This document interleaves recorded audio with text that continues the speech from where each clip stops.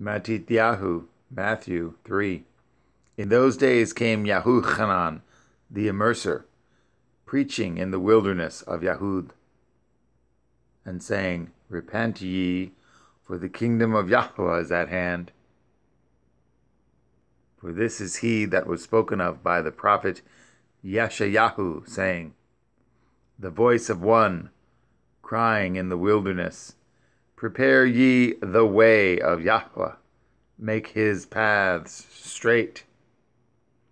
And the same Yahuchanan had his raiment of camel's hair, and a leathern belt about his loins, and his food was locusts and wild honey.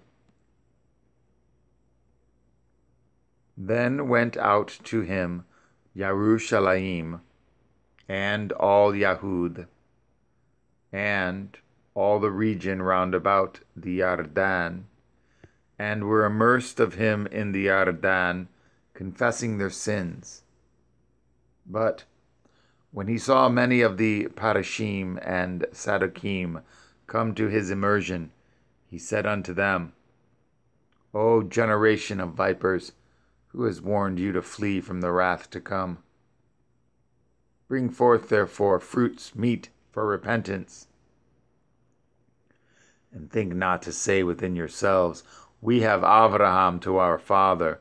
For I say unto you, that Yah is able of these stones to raise up children unto Abraham.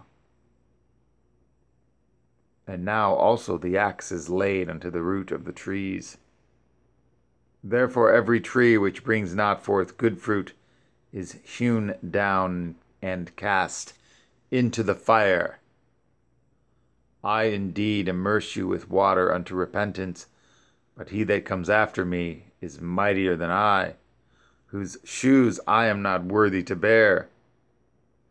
He shall immerse you with the Ruach HaKodesh, and with fire, whose fan is in his hand, and he will thoroughly purge his floor, and gather his wheat into the garner, but he will burn up the chaff with unquenchable fire. Then came Yahushua from Galilee to the Yarden unto Yahuchanan to be immersed of him.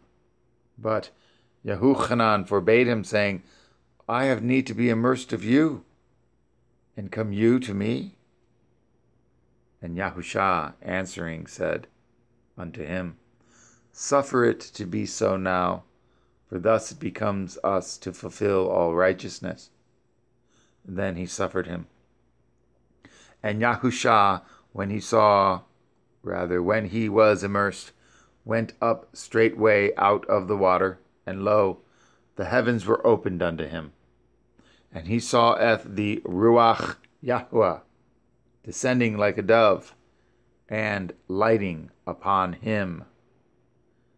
And lo, a voice from heaven saying, This is my Yachid, in whom I am well pleased.